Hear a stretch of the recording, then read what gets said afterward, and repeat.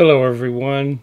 Reese was reminding me that I haven't done a wash and line in a while. That is line on top of wash, wash first. And it's a great technique when you're interested in drawing, just feel like drawing. So we're going to keep it springy today in keeping with the season, and we're going to do some drawing on top of watercolor. A drawscape. Good one, Reese. I like that.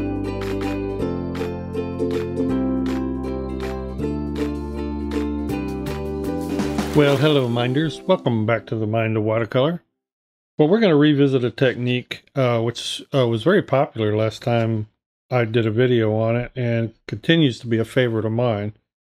And I've just been kind of itching to do it again. And that is ink line over wash, or really any line over wash. And that's kind of going to be my theme. This is such a versatile technique that there's all sorts of ways you can do it. But the unique part is that you do the ink line last. Now I'll be doing it as a spontaneous painting. You don't have to do it. You can actually do it from reference. And if you're not very familiar with painting landscapes, I even recommend that. And the versatility is just really any sort of line. It can be pencil, it can be colored pencil, it can be ink. This right here was sort of a sepia walnut ink, I think. Standard black ink here over wash, and I really enjoyed doing these.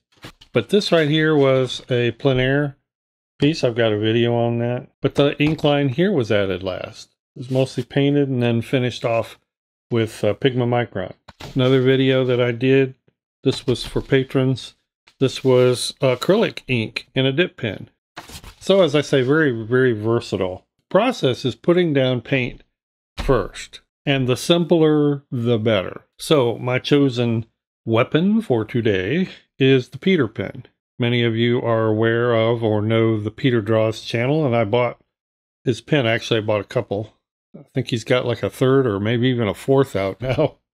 But I adore this pen. It is just really well made. Made by the Narwhal Company. And this time I have this loaded with Noodler's Lexington Gray. So it's going to have sort of almost a pencil gray look to it. And I didn't have any ink line on this one. I'm just itching to do this because I think this is going to be really fun. Let's get started doing another one of these, and I'll try to give you my thoughts as we go along. I have a section taped off here, so let's get in a little closer. I'm going to be using Imgram watercolor, but I'm probably also going to continue trying to use up this Daniel Smith gouache from my review. So what do we want to do? We want to continue with some spring greens, thinking maybe. And in typical spontaneous fashion, I'm just going to start painting some random shapes. Maybe not totally random, okay. I really like doing these geometric. This is a Trekell 1/2 inch wash brush protege.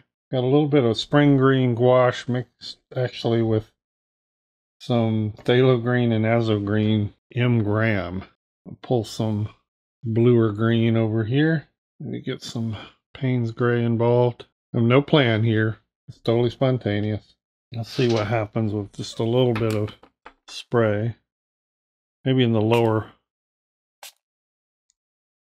portion. If you're watching this video right after I've published it, in about a week, my Strathmore workshop on spontaneous painting will be premiering. And they'll do a different video each week.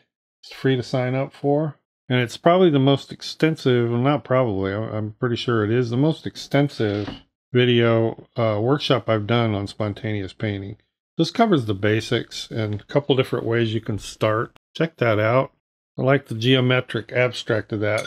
And again, with this technique, you turn it into something with your ink, your drawing.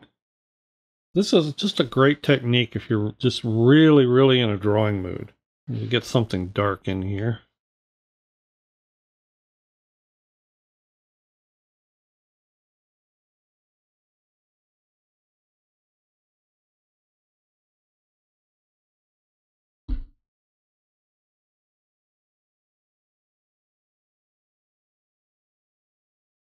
Usually don't know where the dark will come in exactly handy, but I always know that I need it. I repeat myself a lot on this channel, but because new people subscribe and watch all the time, and so to a lot of people this info is new, but the biggest problem I see with a lot of watercolors is just flat values, or a very, very narrow value range. There's just not enough dynamics from dark to light.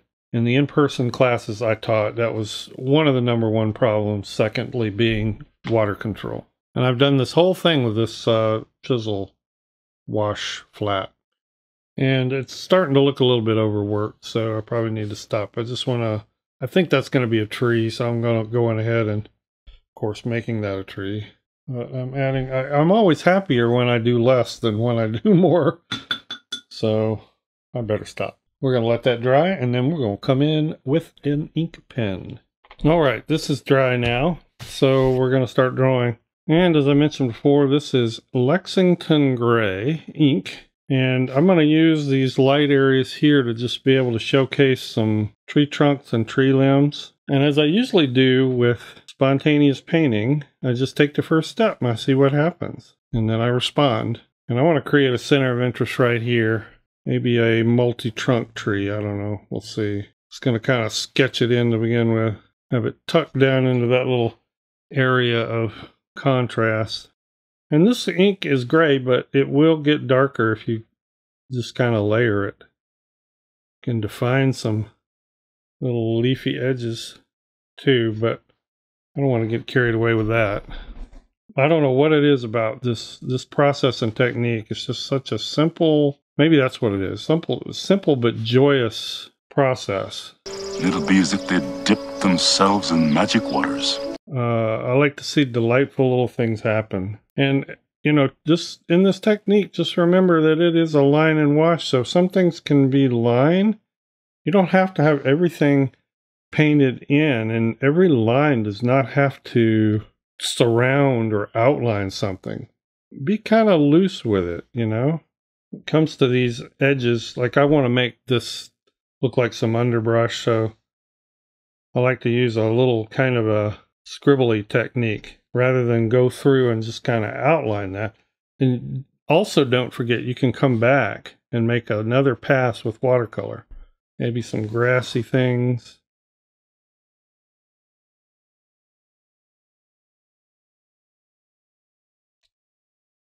Find it easier if you're really wanting to loosen up. I personally find it easier to be loose this way than by drawing with ink first. But you could actually be quite tight doing this technique, so.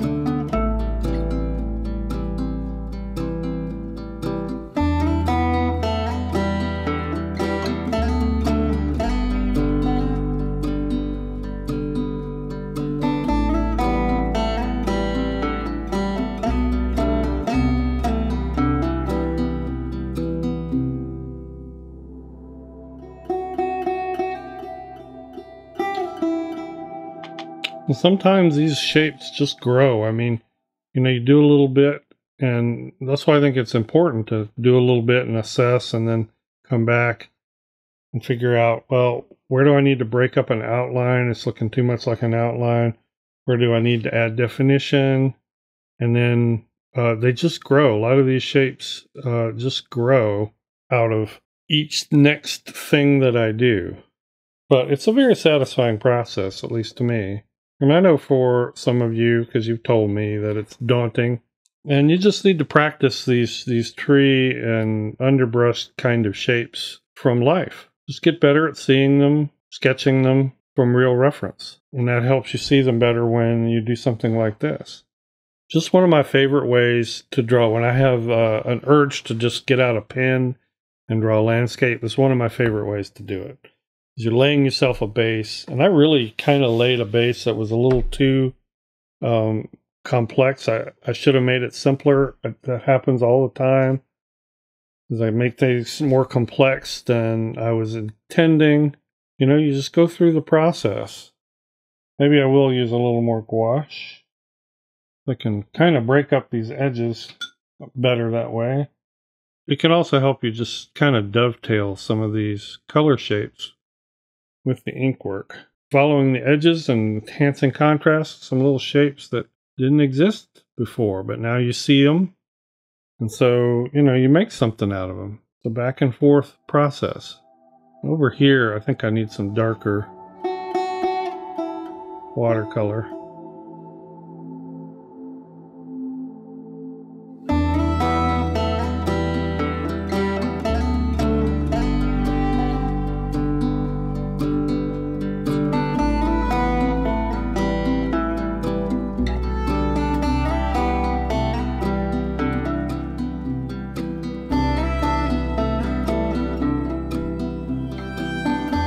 Alright, well, I'm liking that. I could fiddle with it, and fiddle with it, and fiddle with it, but I'm not sure it would gain anything by doing so. Let's take a look without the tape. Hope you enjoyed that. Patrons, I did another one, which I will edit and put up on Patreon in the near future. So if you're an extra content member, you will be able to see this. These are just really fun, and I hope you'll give it a try. And here is another one you can watch, which uses a similar technique. Thanks for watching, everybody. We'll see you in the next video. Bye-bye.